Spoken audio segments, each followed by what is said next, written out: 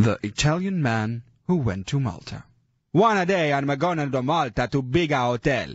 In the morning I go down to eat a breakfast. I tell a waitress I want 2 pieces of toast. She brings me only 1 piece. I tell her I want 2 pieces. She say go to the toilet. I say you no understand, I want to piss on my plate. She say you better no piss on the plate, you son of a bitch. I don't even know the lady and she calling me a son of a bitch. Later, I go to eat at a bigger restaurant. The waitress brings me a spoon and a knife, but no fork. I tell her I want the fork. She tell me everyone want a fork. I tell her you no understand, I want a fork on the table. She say you better not fork on the table, you son of a bitch. So I go back to my room in a hotel, and there is no sheets on the bed.